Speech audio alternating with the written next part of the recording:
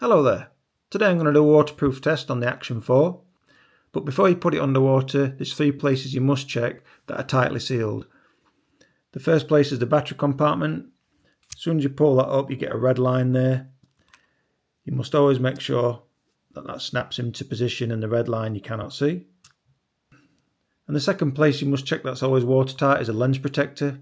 Always make sure that's screwed clockwise and nice and tight before you go underwater.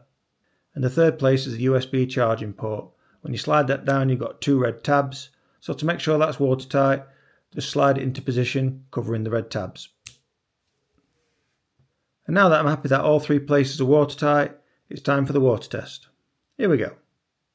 And now I'm going to submerge the Action 4 into the water. It's powered off at the moment because I'd like to power it on whilst it's in the water. So I'm just going to put it in right now.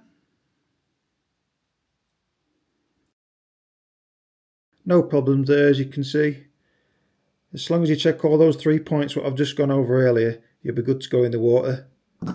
Doesn't matter if you drop it or spin it round, it's going to be good to go. Now this is quite a good feature what DJI has implemented here. I know they used to have it on the GoPro models, especially the later ones. If you want to lock this screen, which I do recommend, because if I was to put this in the water now, as I'll demonstrate, and then if I was to just catch it with my finger, you'll be just going through some menus, as you can see straight away. When you're on holiday swimming around in the sea and the pool, if you don't put the screen lock on, any kind of water splash on the screen will just activate the menus. Just like that. So to lock the screen, you just simply swipe down from the top, and as you can see there's a padlock. Just select that and the screen's locked, as simple as that.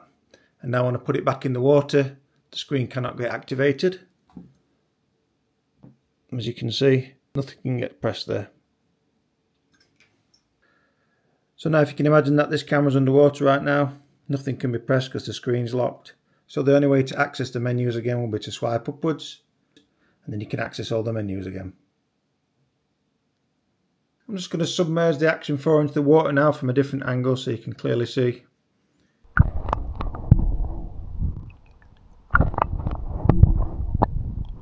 The other great feature with the Action 4, it's not only waterproof down to 18 metres, you can also buy a diving housing for this, and then you can get to a depth of 60 metres.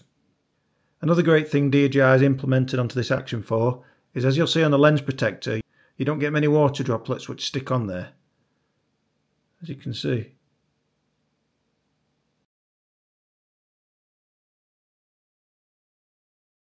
I know on some other Action cameras, water droplets love to stick on there, and then that's in your footage and it just looks terrible. But as you can see with the Action 4, the water droplets just run straight off the lens protector.